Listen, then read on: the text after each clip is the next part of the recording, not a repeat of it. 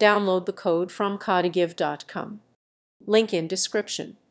To convert an HTML web page to opt using Adobe Acrobat Pro, start by opening the software.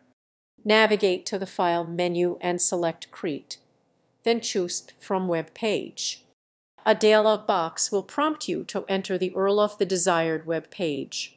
Once you've entered the URL, you can adjust settings such as the number of levels to capture 4 links and whether to include images. After configuring your options, click Create to begin the conversion process. Adobe Acrobat will retrieve the web page and convert it into opt format. Once the process is complete, you can review them, make any necessary edits, and save it to your desired location. This method allows for a straightforward way to preserve the layout and content of web pages in a portable document format.